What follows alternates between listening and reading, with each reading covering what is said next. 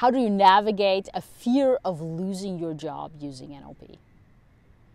Well, I'm going to infuse a little bit of positive psychology, a little bit of neuroscience in there too, so you get a better understanding as to why and how this pattern works. Now, when we're afraid, we are typically, most of us, are in the first perceptual position of NLP. And that is the perception of looking through your own eyes. So you hear what you would hear, you feel what you would feel, you see what you would see, you would smell and taste what you would smell and taste. In this case, since we're talking about fear, it's the worst case scenario. And the worst case scenario of the future being painful somehow, so we fear it. Now what happens in the brain, the fear center of the brain turns on, our amygdala, and then technically our prefrontal cortex is supposed to shut that down. So that's the logical part of the brain. Now if we keep ruminating or we keep fantasizing about that worst case scenario, what happens is that amygdala is going to keep turning on, and depending on your mental health, your ability for your prefrontal cortex to shut that down, it could be somewhat being sticky a little bit with you. Yeah, it depends on how much stress you've been experiencing, the health of your brain, things like that. So maybe you're just a little bit of a worry wart, and that worst case scenario becomes a real thing for you.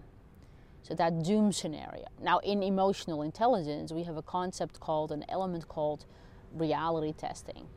And what reality testing is about as a marker of emotional intelligence, it is about is your impression or your perception of what's going on, your fantasy of what's going on, is that conformed with what's factually actually is going on. So reality testing in a place of fear is extremely difficult. So in this pattern, I'm going to use a technique of positive psychology and NLP combined, as most of you know that I like to do these types of things. So in positive psychology, there is an exercise where you explore what's the worst case scenario, what specifically, if you want to NLP it up, is the worst case scenario, what specifically is then the best case scenario, that's the second question. And then the third question is what specifically would be the most likely scenario. Now you can see how in this situation of the fear of losing your job and having to navigate that is where we're already assuming that you're in the worst case scenario. Yeah, and so in that sense, your brain is experiencing that negative scenario in the future as if it's real. Now, one thing that you kind of need to think about before doing this pattern, we're going to start with the best case scenario. But what is the best case scenario for you? Is it actually keeping your job?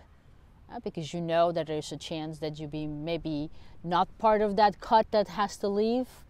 Maybe you get to stay. Or maybe your best case scenario is actually getting a big fat redundancy package or something like that. And find a new job, or maybe even start a business or something like that.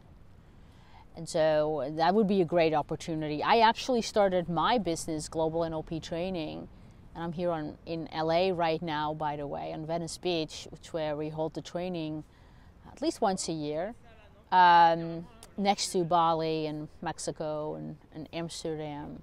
We're actually looking at some new locations as well. We also do it online, by the way, NLP training. And so maybe that's the best case scenario, a big fat redundancy package for you to start your new company.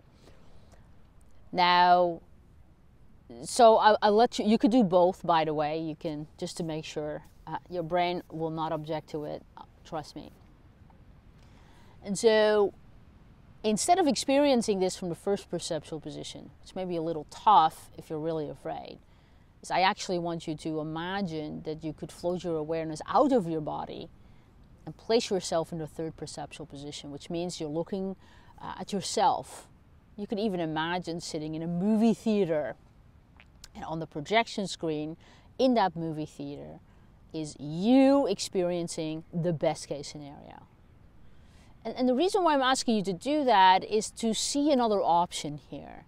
But without getting too attached to it in terms of expectation. That would happen if I would place you in the first perceptual position, experiencing the best case scenario as a real thing. I'm actually wanting you to do it non-emotionally, in the third perceptual position as an observer. And I want you to roll that movie now. I want you to see what that would be like. Now, okay, so now I want you to actually think about another piece of this. So we naturally assume that you are thinking in the worst case scenario. Now I want you to think in the best case scenario. So now we're actually going to watch also from the third perceptual position. I want you to watch the most likely scenario. And I want you to notice what specifically is the most likely scenario, properly reality tested from a logical point of view.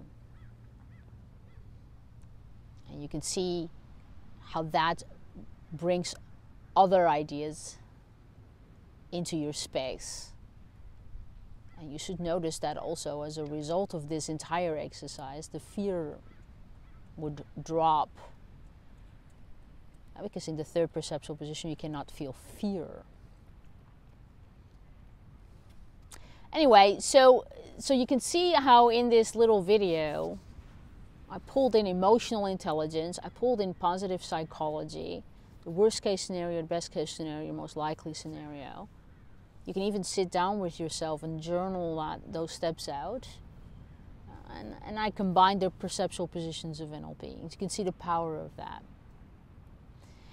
Now, it's important to also understand that what you're looking for is a sense of control. The reason why you're fearful is because you're looking at those things that you cannot control, the decision of your employer. Now, remember, no one likes a prisoner at work. No one likes that. If you become that angry prisoner before the decision is made who stays or who goes, I promise you, you're going to be on that list of the people who goes. And unless you're like a mega top player who they super want to keep and maybe move into another job or to stop from you being a prisoner. The important thing is, and this is maybe easier to do from the third perceptual position, is that you think about what would the ideal employee look like who wants to stay. That's a thing, and become that person. Maybe you need to lay low and not express your emotions all the time, and your anger all the time, and your gossip all the time with the people who are also prisoners at your place of work.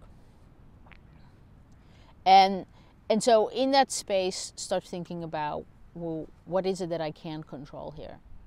And what it is that you can't control is updating your resume. And what you can't control is to be the most ideal employee. What you can't control is maybe thinking about how likely it is that you're going to lose your job.